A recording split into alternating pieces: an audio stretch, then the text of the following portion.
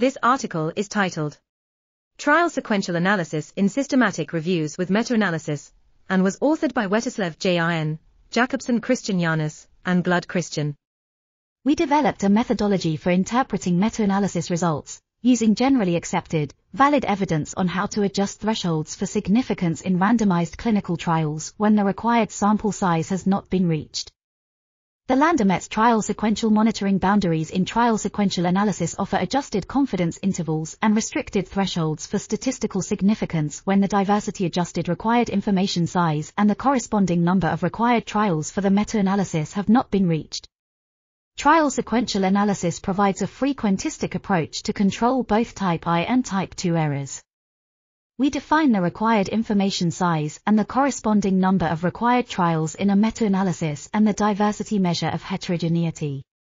We explain the reasons for using trial sequential analysis of meta-analysis when the actual information size fails to reach the required information size. Several empirical studies have demonstrated that the trial sequential analysis provides better control of type I errors and of type II errors than the traditional NAVE meta-analysis.